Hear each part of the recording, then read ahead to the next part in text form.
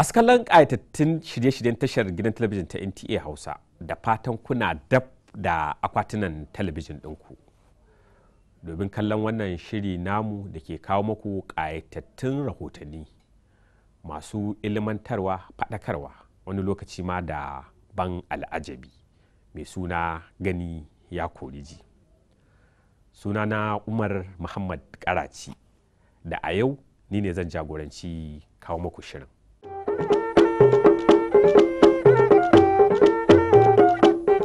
Shirin Gani ya Kori na wannan sati ya fara ne da kawo muku rahoto a wani gagarumin bikin yaye ɗalibai masu koyon sana'o'i da aka gudanar a ƙarƙashin wata babbar ƙungiya mai suna NTA Foundation, wadda ke ƙarƙashin jagorancin wata jajirtacciya mace mai kamar maza da ke ƙoƙarin ganin mata da matasa sun dogara da kansu, da ma ƙoƙarin ganin ta ba da gudunmuwarta ga gwamnatin shugaban ƙasa Muhammadu Buhari, wato Hajiya Bilkisu Abdulaziz, inda aka gudanar da wannan bikin yaya ɗalibai a garin Jaji da ke jihar Kaduna.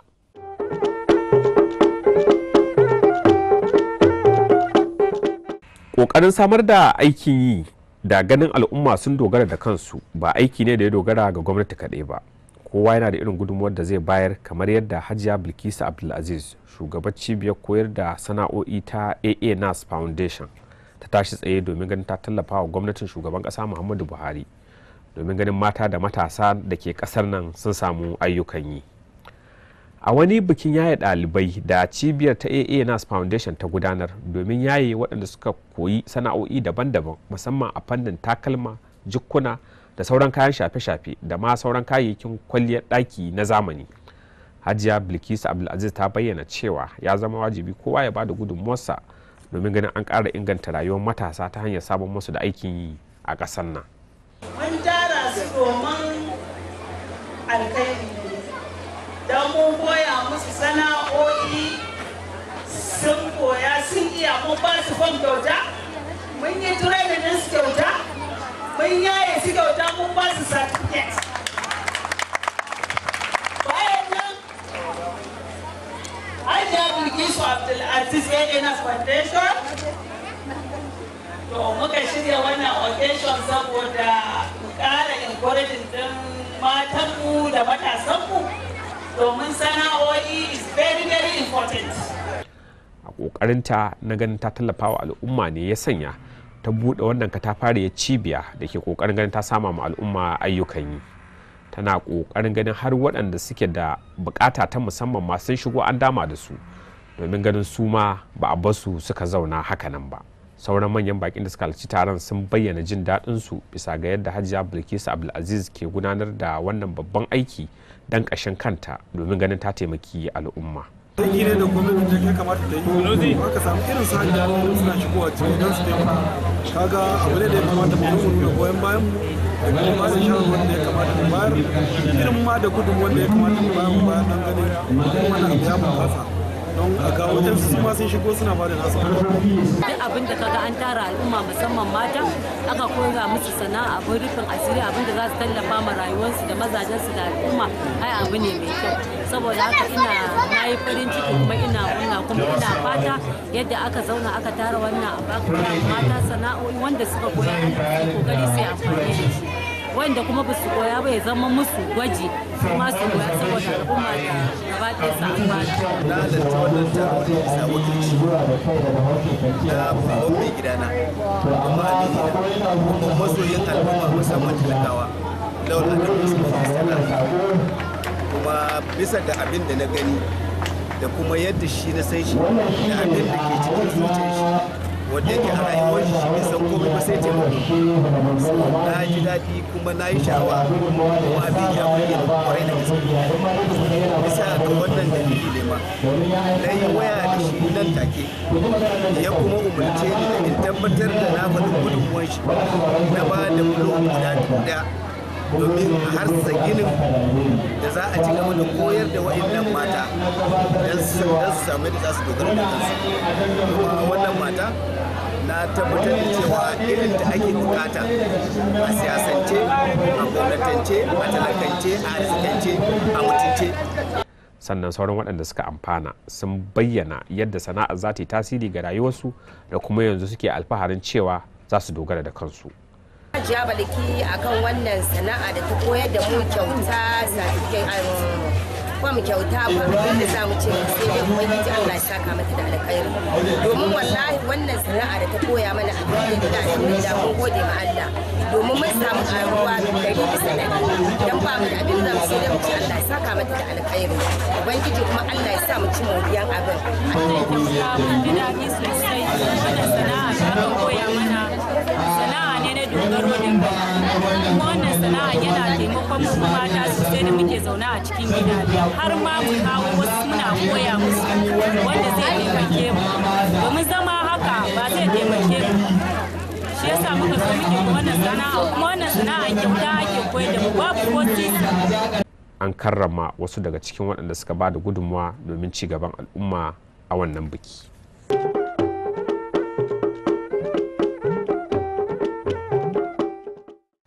To lallai dai kam za mu iya cewa babu maraya sai rago, kuma kowa zai iya jajircewa domin ganin ya dogara da kanshi, domin kuwa da sana'o'i ne kadai al'umma za su iya samun bunƙasar ci gaban tattalin arzikinsu. To kamar yadda Hausawa ke makasuwa kirari da kasuwa a kai maki dole, kuma kasuwa wani fage ne na cinikayya da ke taimakawa domin ƙara bunƙasa harkokin zamantakewa da zumunci a tsakanin al'umma.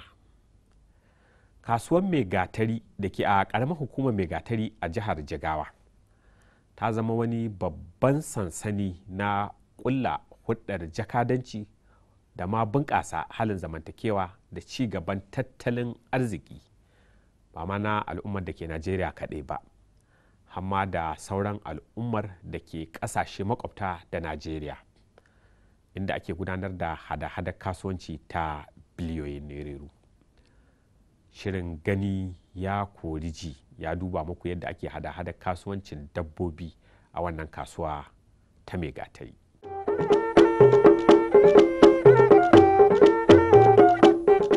Al'amarin kasuwanci a manyan kasuwannin da ke jihohin da ke kan iyakokin da ke kasar nan, wanda suke da kan iyaka da wasu kasashe musamman a bangaren arewacin Najeriya, yana ta ƙara zama wata cibiyar ƙara hudar ciniki da ya shafi saye da sayarwa da sauran al'ummar da ke kasashen makwabta ke ta ƙara bunƙasa hudar jakadanci da cuɗanya tsakaninsu da al'ummar da ke waɗannan kasuwanni.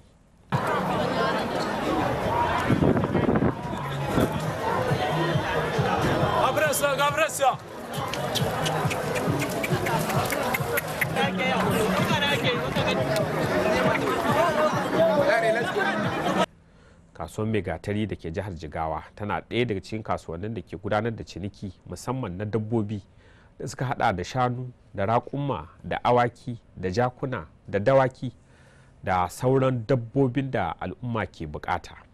Za a iya cewa wannan kasuwa tana tara ɗimbin dabbobi da ake kawo su daga ciki da wajen ƙasar nan, inda ake gudanar da musayar kuɗi da suka kai biliyoyin nerori. Da kasuwan nan yadda take gaskiya a cike take, ka fita ma daga ciki in ka shiga aiki ne, amma yanzu zamani ya samu ya zo a kanta, yanzu an samu fanni yanzu nan yadda ake kawo shanu dana yanzu ba kawowa. riɗi na ji da wake da shauran da ku samu su. Wannan mu'amala ta daɗe tuntuni tun sama da shekara 100 da wani abu ake mu'amala nan tsakaninmu da mutanen Nijar. In ka duba don na san ka zagaya ko ina har mutanen Libya akwai a kasuwar nan da suna ana mu'amala da su. Daga Libya wallahi yanzu haka in za ka yi sako zuwa Libya akwai ai ka je wajen yan raƙuma ko ba gani kaga mutane ai iri daban-daban, kuma mu'amalar mu tana tafiya da su daidai yadda ya kamata. Motoci dai akalla wadda za ta yi lodi ta fita kamar trailer kamar mai taya 10 kamar kanta in ka ce mota 100 za ta fita ba matsala. Wasu suna shigowa da su, wasu kuma suna saya a nan kasar suna sayarwa saboda su al'adar su kenan. Akwai shanu masu ƙoshin lafiya na musamman da ake kawowa daga ciki da wajen ƙasar nan domin saiwa ga masu bukata. Wasu sassa da ke ɓangaren ƙasar nan da ma ƙasashen waje sukan dogara da wannan kasuwa musamman domin tabbatar da ganin suna samun nama daga shanun da ake samarwa daga wannan kasuwa. 'Yan kasuwa daga sauran ƙasashe da suka hada da Niger da Chadi da Libya sukan shigo wannan kasuwa domin sayawa kansu abin bukata, sannan su kuma sukan kawo abin da suka taho da shi daga ƙasashensu domin sayarwa. Hausawa mutane ne da suka dogara da harkokin kasuwanci da abubuwan da suke samu domin biyan bukatun rayuwarsu. Wannan kasuwa tana zama wata cibiyar hada-hada da musayar kuɗi da ya shafi al'ummar da ke arewacin Najeriya da ma sassan da ke Afirka ta yamma.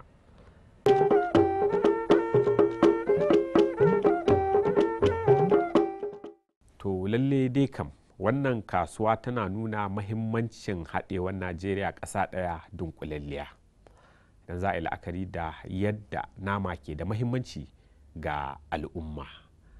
Wannan kasuwa ita ce matattarar samar da nama da za mu iya cewa dukkanin al'ummar da ke ƙasar nan da ƙasashen waje suna amfani da shi.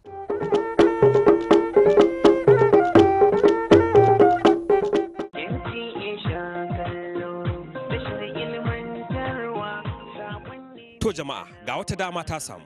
Tashar gidan talabijin ta NTA Hausa ta tanada muku shirye-shirye masu ƙayatarwa na musamman domin ilmantarwa, faɗakarwa da nishaɗantar da ku. Za ku iya tallata hajar ku ko wasu ayyukan da kuke gudanarwa. Har ila yau kuna iya tallata bukukuwan ku na aure, suna ko naɗin sarauta. Don haka ku garzayo sashen tallace-tallace na tashar NTA Hausa da ke harabar babban ofishin NTA a Area 11 Garki Abuja. Ko a tuntuɓe mu a lambar waya kamar haka: 070 37 59 2634 ko a wannan 080 65 96 62 63.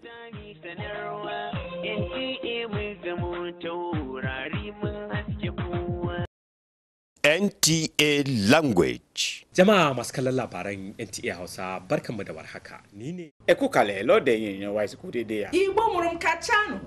Broadcasted in the language you understand better. Our programs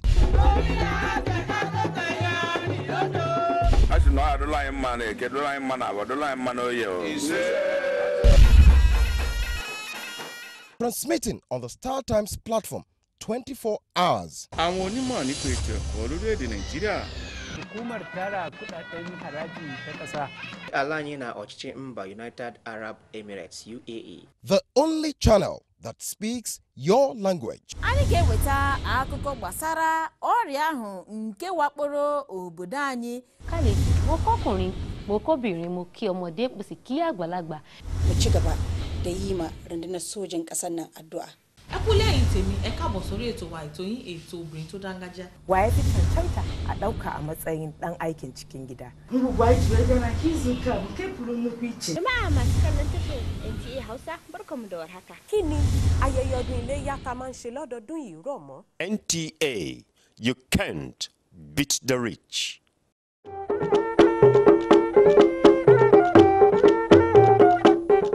Masu iya magana da kan ce ba ka sanin mahimmancin abinci sai ka ji yunwa. Kuma gwamnatin shugaban ƙasa Muhammadu Buhari ta daɗe tana shela na ganin al'umma sun dawo suna amfani da shinkafar cikin gida a matsayin wata hanya ta bunƙasar tattalin arziki. Shirin Gani ya kori ji ya bi muku diddiki tare da gudanar da bincike. Shin 'yan Najeriya kuwa sun yi amsa wannan kira na ganin suna amfani da shinkafar gida da ƙoƙarin ganin sun yi watsi da shinkafar nan da ake shigowa da ita daga ƙasashen waje da ake kira da suna shinkafa 'yar gwamnati? Shirin Gani ya kori ji ya shiga gari domin jin shin wace irin shinkafa al'umma ke ci. taimaka mai girma gwamnan jihar Kebbi sanata Abubakar Atiku Bagudu da kuma shugabannin wayannan wato ainihin noman rani na ƙasa da kuma noman shinkafa ga sunan shugaban ƙasa na ƙaddamar da wannan buki. Tun bayan da gwamnatin shugaban ƙasa Muhammadu Buhari ya hau bisa karagal mulki ta ƙarfafa wa manoman shinkafa ƙarfin gwiwan cewa za a tabbatar da ganin an hana shigo da shinkafa daga ƙasashen waje domin ganin al'umma na amfani da shinkafar da ake samarwa a cikin gida domin bunƙasa tattalin arzikin ƙasar nan. Sai dai abin tambaya a nan shine al'ummar da ke zaune a birane shin suna amfani da shinkafar gida kuwa? Shinkafa mai dadi yanzu ka ji zaki sai namu. Shinkafan gidan kaga kusa da kai aka yi ta, aka nome ta, aka sarrafa ta, aka gyara, aka yi komai. Na gidan na waje kuma fa ina ka san inda aka yi ta, wani irin preservation aka sa maka a cikin man da zaka ce ma kana marmarin ta ma. Ga starch da namu yanzu nasu ɗin ma wani lokaci ma har ma expired one ma ake kawo mana cikin gari nan, wa'anda aka yi dumping ne ake kawo. Ai duk wanda ya ce ma zai ce cewa zai ci shinkafan waje shi ma bai ma san ɗanɗanon abincin ba. Shinkafan gida in ka dafa shi kana ji ko da ya saura gobe za ka yi amfani da shi kawai zai kuma bushewa za ka kuma ka sa ruwa kamar ka sake dafa shi ya koma kuma niu mai shi bai ɓaci maimakon isa da wancan da yake yaukin ya kwana namu baya yi kuma akwai gardi in ka dan da test din shi ba za ka yi cin wancan ba. Shinkafa ta gida ita ce shinkafa duk malukin da ya gani babu inda za a yi a kawo maka chemical daga wata ƙasa saboda ita shinkafa ta waje kan a ɗibo ta daga can a kawo ta nan muddi sai an sa mai wani abin da ake kira preservative an sa masa wasu kemikoki da zai sa ya dade sannan a iya cinsa amma abu gashi a gidanka in ka ci shi ka sai shi ka dafa shi daga dafawa ma aroma dinsa zaka san kana cin abu ne mai kyau abu ne mai lafiya da ba zai cutar da kai a rayuwanka ba. Kafa na waje yana zuwa ne a buhu kuma duk abu na buhu ko cikin kwali kafin a kawo shi ana sa mashi chemical.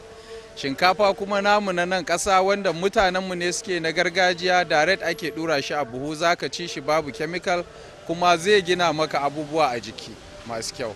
Tun da shinkafa gidan aka ce mu dawo mu ci kuma ita ce mafi ala a gare mu saboda haka mu dole mu zaɓi shinkafa gida saboda mu ke noma abinmu mu muka san da me ake noma ta to ka ga can dama shigo mana ita ake yi nan gurin ba mu san wani irin chemical ake sa mata ba ko menene kaya ne da muke ta jibga shi yasa ake cewa ta fama da appendix ta fama da wani ne to mun san ko menene ke ciki to amma wannan mun san takin da ake amfani da shi mun san me ake sarrafa ta mu ke sarrafa abin to ka ga ni ko ina bayan cin shinkafa gida ta gida tafi kai baka taba ci ba ta gida ka gane ko da mun san yadda aka sarrafa ta amma wacce aka ka daga waje a buhu kawai ka ganta baka sai irin jagwalgwalan da aka yi mata ba baka sai da aka shuka ta aka fidda ita aka nika ta asana asa ta abu sana a fito da ita baka sani ba amma ta nan in kana da wani wato baka yadda ba duk inda ake noma shinkafa a kasar nan sun irin su Kebbi irin su Nasarawa duk ka san wurin ka aka je ka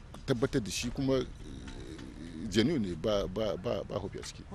Babu shakka bincike ya nuna cewa al'umma a yanzu sun koma amfani da shinkafar cikin gida wannan yana ba da muhimmiyar gudunmuwa wajen ƙara bunƙasa tattalin arzikin ƙasar nan da zai ƙara wa manoman shinkafa ƙwarin gwiwa idan aka yi la'akari da ƙoƙarin noma domin ƙara bunƙasa tattalin arzikin ƙasa da yanzu za a iya cewa kwalliya na biyan kuɗin sabulu.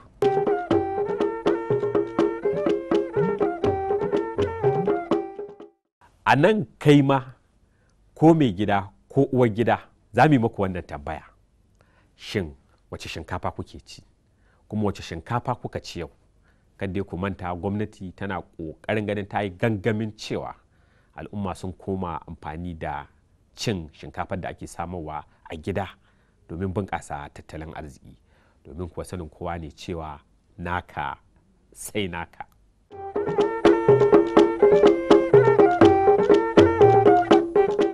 Al'ummar da ke karkara al'umma ne da kowa ya sani cewa suna gudanar da rayuwarsu cikin sauƙi tare da bin hanyoyi da ƙa'idojin da abubuwa za su yi masa sauƙi idan aka yi la'akari da tattalin arzikinsu.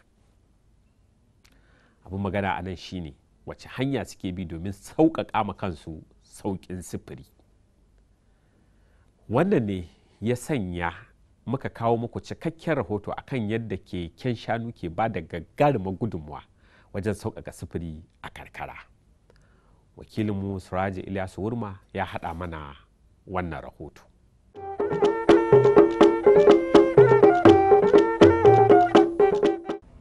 Mutanen da suke zaune a karkara yawancinsu sun fi dogara ne da keken shanu a matsayin wata babbar hanyar sufurinsu.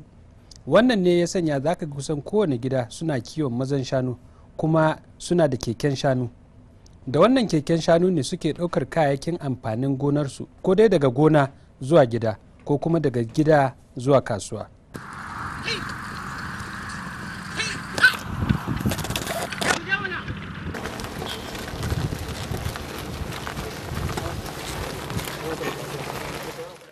Kusan wannan gunduma ta ta kyawa, Allah ya mata albarka da harkar noma, kuma kusan ƙasa ce da mafi akasarin mutanen mafulani ne.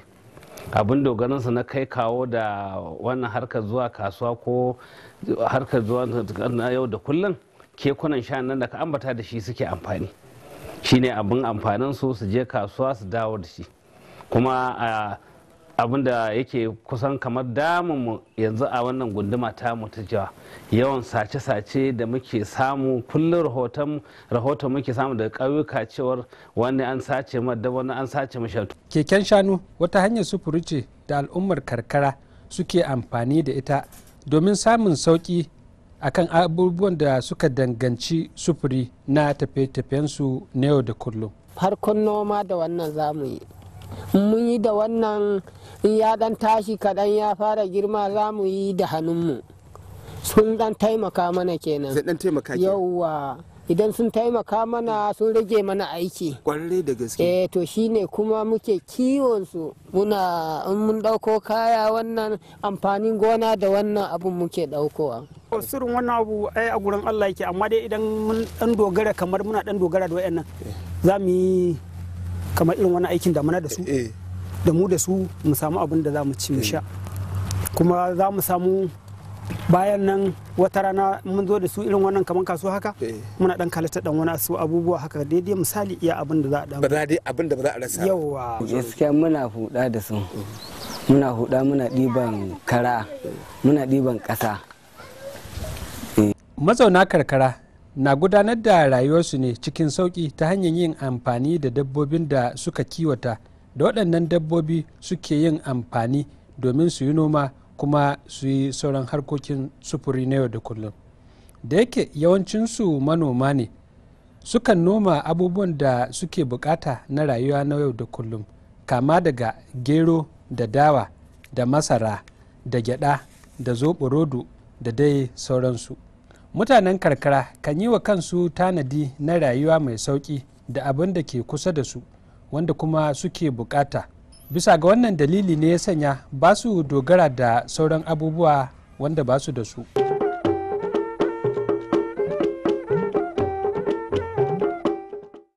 To lalle dai kam keken shanu yana ba da gagarumin gudunmuwa, musamman idan aka yi la'akari da yanayin karkara da kuma yadda al'ummar da ke karkara ke amfani da shi domin jigilar amfanin gona, mutane da ma sauran abubuwan da suka shafi sufurinsu. Masu kallon shirin gani ya kori ji, duka-duka a nan za mu ja linzamin shirin namu. Sai dai kamar yadda aka saba za ku iya tuntuɓar shirin gani ya kori ji a adireshinmu na yanar gizo da kuke gani a akwatunan talabijin ɗinku. Kuma ku ci gaba da tarawa wani satin domin ganin ci gaba da wasu ƙayatattun rahotannin. A madadin sauran abokan aiki na da suka taimaka mani wurin kawo muku shirin a wannan sati, da ni da na jagoranci kawo muku shirin, Umar Muhammad Karaci, ke cewa ku ci gaba da kasancewa da tashar